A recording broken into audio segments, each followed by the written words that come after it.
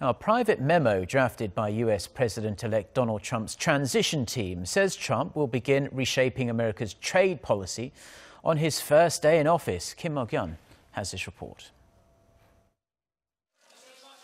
The memo obtained by CNN lays out the skeleton of Trump's trade policy for the first 200 days of his presidency, focusing on a set of principles that puts the interests of American workers and companies first.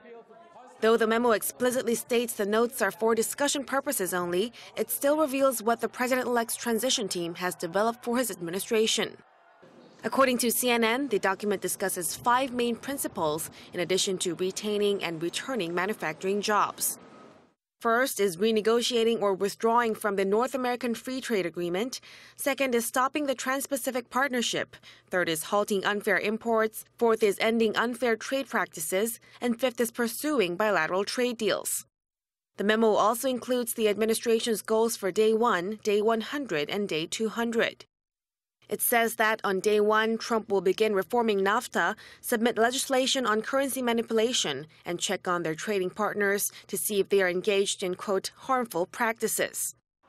By Day 100, Trump plans to turn his focus towards China and see if they can be labeled a currency manipulator. And by Day 200, the memo states Trump will formally consider withdrawing from NAFTA and continue efforts to pursue more bilateral agreements. However, when asked if President-elect Trump had reviewed the document and what his thoughts were, the transition team refused to comment. Mok-yeon, Arirang News.